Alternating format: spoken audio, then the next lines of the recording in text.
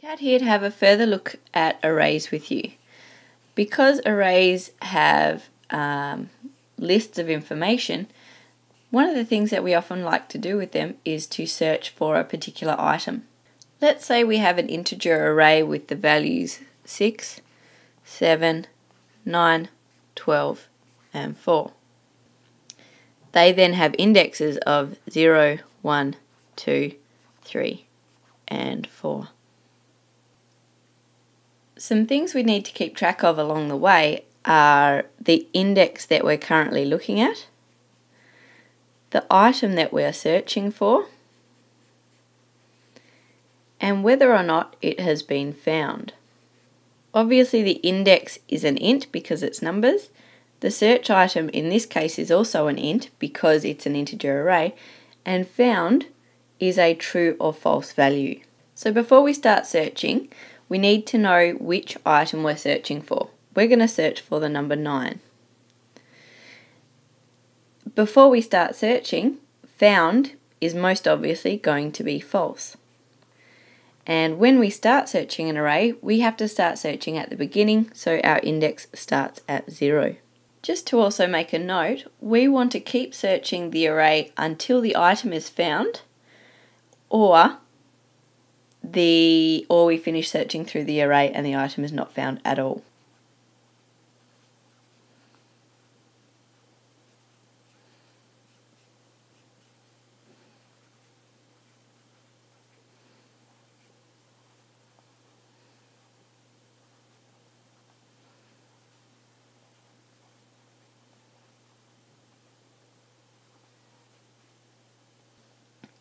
Okay, so our actual search algorithm is basically saying we're going to keep looking until we find it or we hit the end. So what we do is we start at index 0 and we say, is this the item that we are looking for? So is 6 the same as 9? No, it's not. Found keeps its value of false, and we increment our index to 1. We then look at position 1 and we say, is this our search item? Again, it's not, so found stays as false, and we increment our index to 2. We have a look at item 2. Is this the same as our search item? Yes, it is. So we change our found variable to true, and the loop will finish. Because we are searching based on whether or not we find the item or have finished searching the array, we need to use a while loop and not a for loop. So let's have a look at Eclipse as to how we would actually code this one. So in Eclipse, in my arrays project, I've created a new class called array searching, and that's a blank template just like everything else. So looking back at what we did before, we said we would need a loop counter, so int I equals 0. We said we needed a boolean to determine when the item was found, so we're going to call that boolean found, and it's going to start off as being false. We're then also going to have an int that was the search item, and we were searching for the number 9. And of course we need our array. So I'm actually going to give you a bit of a shorthand version for how to create an array. I can say int, square brackets, I'm calling my list, equals, and then in the curly braces I can have all my array items. So I've got 6, 7, 9, 12 and 4. So remember that it depends on what your array is as to which style is better, but this is a nice little quick and easy way to do it. We don't need to put anything in it in this case, and we're ready for our loop. So as I said, it's a while loop.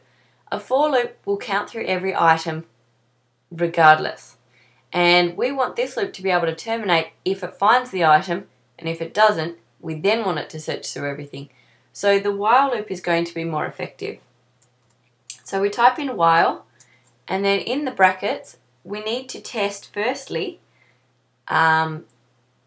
that we haven't, whether or not we finished searching the entire array. So we ask if I is less than list.length,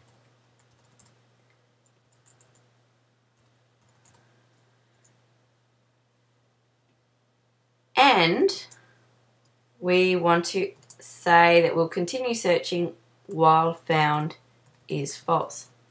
So this is saying keep searching while we haven't hit the end of the array and while we haven't found the item. So an and, double ampersand there, this says that for this to be true, both of these statements have to be true. Okay, so an and is when both are true, the full answer is true. Okay, so inside our loop, our question is the item we're currently looking at the same as the search item? And we can do that in an if statement because it's a true or false question. So we're saying if list at position I is equal to the search item, then the item has been found. So inside our curly braces, we set found as true.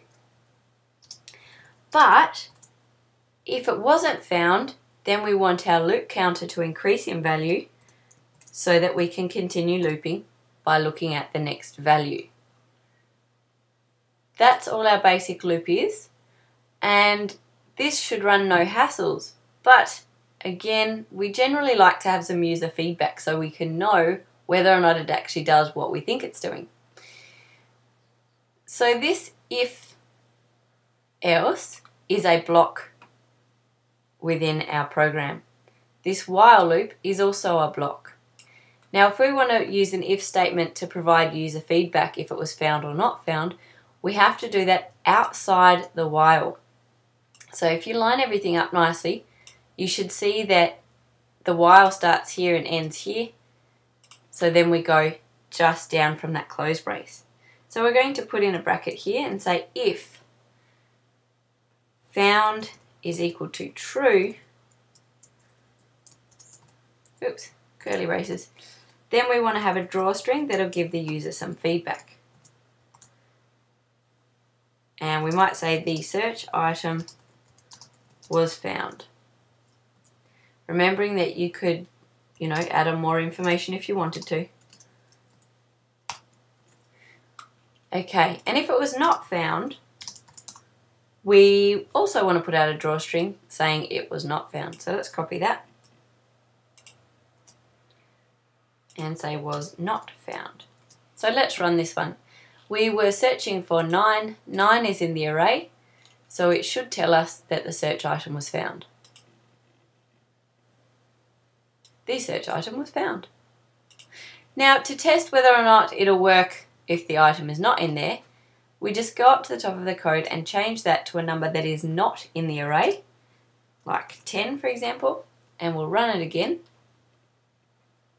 And it says that the search item was not found.